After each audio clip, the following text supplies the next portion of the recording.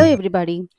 In this video, I'm going to tell you how to prepare your presentation for your very first review meeting or a doctoral committee meeting, that is DZ meeting we will say. So according to the university norms, you have to attend at least two reviews. Okay, so the review number of reviews may vary, that is a review meeting may vary depend on the university, but at least you should attend two review meetings. Okay, that is a doctoral committee meeting. In some university they will call it as a review meeting. So doctoral committee meeting, it is to monitor you that whether you are going in a right path and what are the thing which you have completed so far and what are the insights you have gained, and they will give you some other advices and some other guidance that how you can proceed and how you have to change and what is going right and what is going wrong and everything.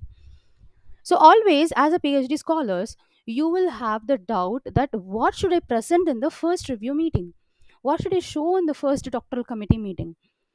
So usually the doctoral committee meeting will come once you have registered, that is at least 6 to 1 year, 6 months to 1 year after you have enrolled into the PhD. Okay, so even this may vary, that is the time gap may vary. Sometimes you have to attend within 6 months, or sometimes you have to attend within 8 months, 12 months, so it may vary. But you should be ready to attend that you have to follow all these things, that you have to just make sure that you are ready with all this stuff. Okay, so the very first thing you should see, this is the time which I have attended my first doctoral committee meeting, which is 23/4/2016. Okay, now one thing you have to look at it, the slide size should be proper. See, if I just click the slideshow, okay, you can see that the left side and the right side are blank. Okay, see here the left side, so this is what I'm telling, and the right side are blank. Okay, now we are going to see, first of all you have to design the slide very properly. I'm going to show that. See, in the design tab, you can click here the design tab and click here slide size and make it as a wide screen. Okay, slide size and wide screen. And if you click the slideshow, you can see that it is occupying the complete window. Okay, it will be good if it is projected. So the very first thing is this, and the second thing is that the design should be very proper.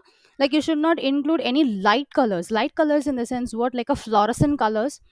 Okay, and the font should be visible. Okay, here you can see that the background is brown and the font color is white, so it will be very good to see. But if you use any very light color with a yellow color font like that, it will not be very good and appealing. Okay, and you should include your roll number here. Okay, you have to include your register number or roll number here inside the bracket, and also you should include your supervisor name. Okay, supervisor name and their designation and everything. Okay, that is the very first slide you should have, and you have to include your thesis title. Okay, the title which you have proposed while you attend the first that is interview. Okay, that you have to keep it here. So these are the thing which you have to include though. So before once you have registered into this doctorate, like if you once you have registered into the PhD program, so you should start preparing all these things. Okay, like objective of the research, and the research, my topic is about systemic lupus erythematosus. So I am just giving I have given the detailed introduction to this because most of the people might not know about this. And then you should write the problem specification.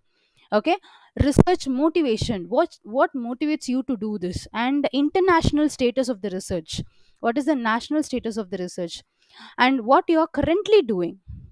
Okay, and what is your expected outcome.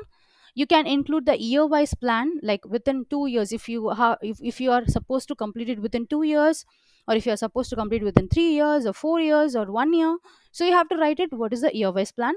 Finally, you can include the conclusion, and if you have published something, you can include the publication, and what are the analysis I have done so far, and the few references you can add it. In this, I'll tell you what are the mandatory thing, that is objective is mandatory, problem specification is also mandatory, research motivation is mandatory, under research you can give it, and expected outcome, conclusion. Okay, conclusion you have to include, and then references is compulsory. Okay, I'm just going to take you through my that is my slide. Okay, this is the objective of the research which I have given, and about what is SLE, because most of the people might not know about this disease. So I have given some deep insight into it, and problem specification. So what is the problem which I found in this research, that is the previous research, and what motivates me, that is the research motivation, and what are the questions you can answer for this existing problem. And this is the international status of the my research, and this is the national status of the disease. And under research, what I am doing. Okay, under research, even what I am doing, and what is currently being researched in that problem which I have taken. Okay, and then what is the expected outcome of my research, and what is the year wise plan, what I have planned so far, and then what is the conclusion. Okay, and then publication. So these are all the publications which I have that I included for my very first review meeting. Okay, so these are all the publications, and these are all the paper presentations that I have presented in my conference, and what are the analysis done from my publication. So this is like a literature review, probably like a literature review. So these are all the some analysis. Okay, so these are all the papers which I have published. Okay, based on my published paper, I have done some research analysis, and then few references you have to include for sure. Okay, the references, it's not mandatory that you have to give complete references. You can give at least 5 to 10 references, that will be fine. Okay, so this is for very first doctoral committee meeting, and I'll come up with another video like how you can present what or the important topic which you have to include in your second doctoral committee meeting or a review meeting. All the best for you all, guys. Do it well. Always in PhD, you need a motivation to complete it. Always keep track with your supervisor, talk to them, and update your status. You have to present at least a few paper presentation, though even though it is not included in your university norms. Try to present your paper in some conferences, because then only you will come to know what are the various ideas you can implement in your research. Okay, and then try to publish any chapters in a book. Even you can write your own book. Okay, don't limit yourself. You have to involve, and you have to learn many things. If you have any doubts, please post it in the comment box. I'll be sure that to help you out in research or any other technical or technological based contents or anything. I'll surely help you out. All the best. Take care. Bye bye.